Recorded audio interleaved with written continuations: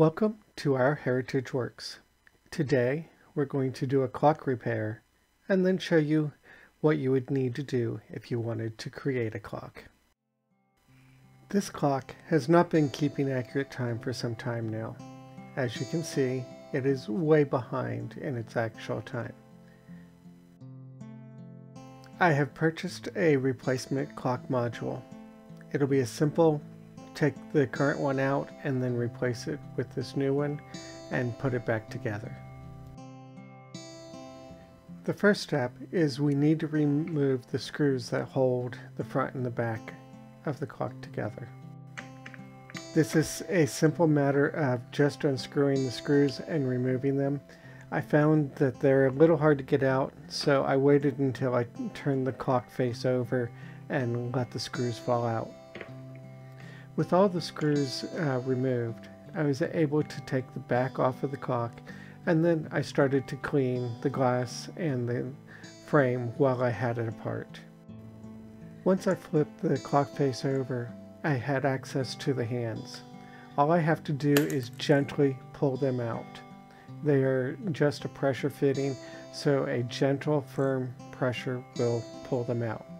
Be careful not to bend them when you're pulling them out. So it's grab down near the base and just pull. With the hands removed, I can now take the module out. So I'll flip it over and I will try to pry out the module. Now I am lucky that this one is held together by two clips. They're a little bit too much for my fingers, so I have to use the screwdriver to help pry it out. But I'm being careful not to break the clips. Sometimes these are glued in which case you don't have much choice but to break the tabs off. With the old module out, I can snap in the new module. With the new module in, I'm able to flip the clock over now, and then it's just a matter of putting the hands on.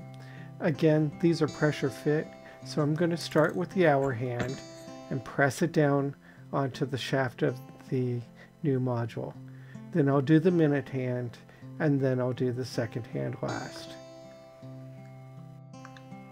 As I'm putting the hands back on, if I notice any of them are bent, all I have to do is straighten them out. They bend really easy, so straighten them out with your fingers and then put them on.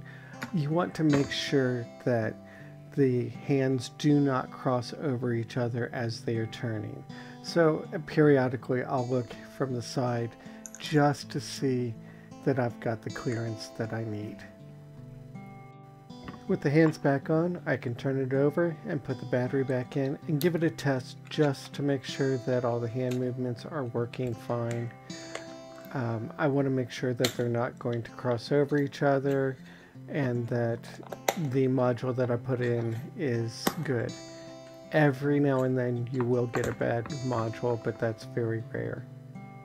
And this one seems to be working just fine, so I'll be able to remove the battery and reassemble the clock.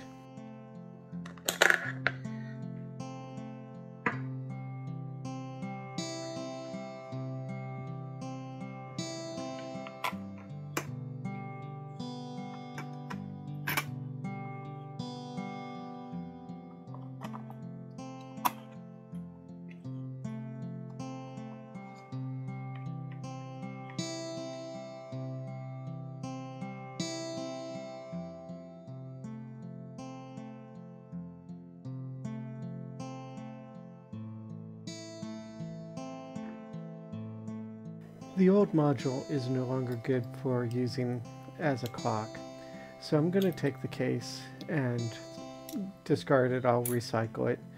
But the inner pieces are some gears. They're plastic, but there's gears in here and some other pieces that I will throw into my collection, and I will use it in other projects, probably more like a steampunk type of setting, but I'll just throw them in there, keep them.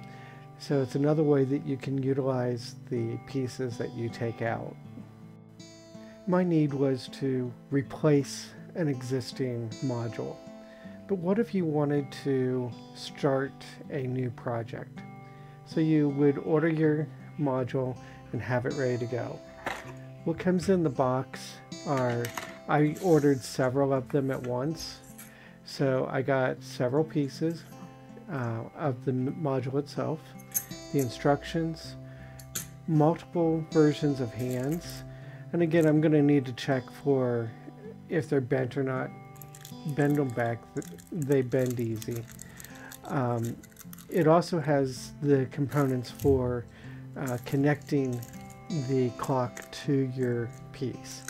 Now the biggest thing that you need to do is consider the depth of the shaft of your module.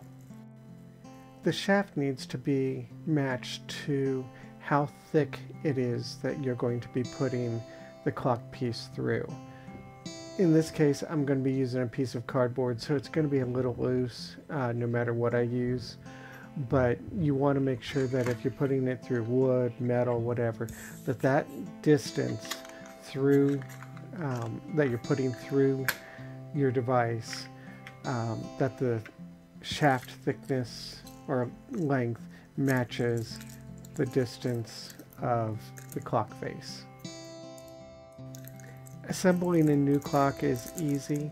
So I've got my clock face, the cardboard.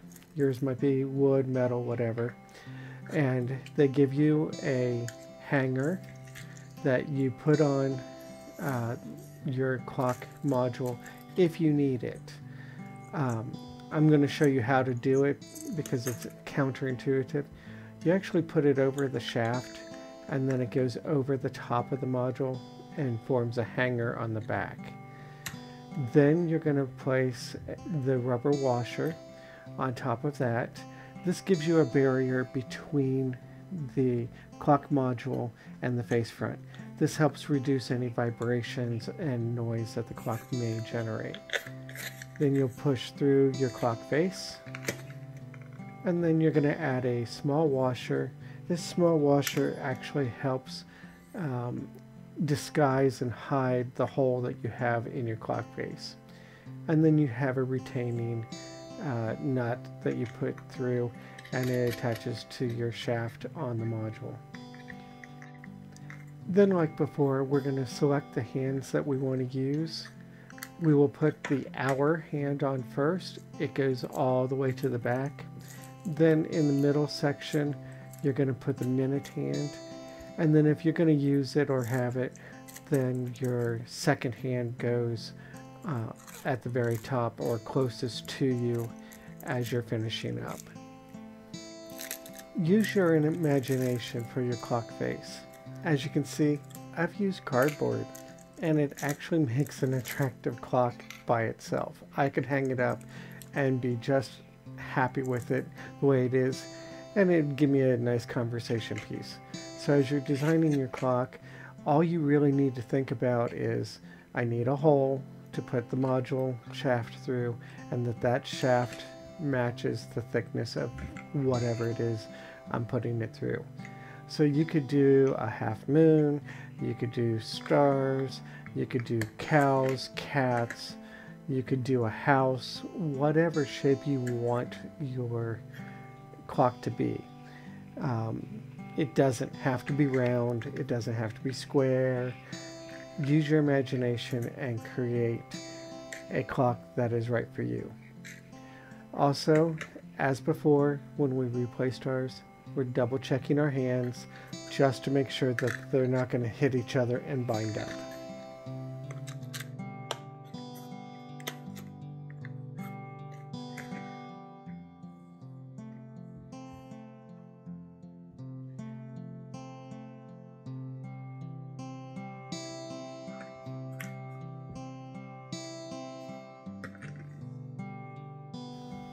So what kind of clock are you going to make? Are you going to do something really creative, something generic, something exciting, something vibrant with color? The possibilities are endless. I hope you'll use this video to inspire you to make something that works for you. Thank you for watching, and I hope that you'll hit that like button and subscribe to our channel. It really helps us out.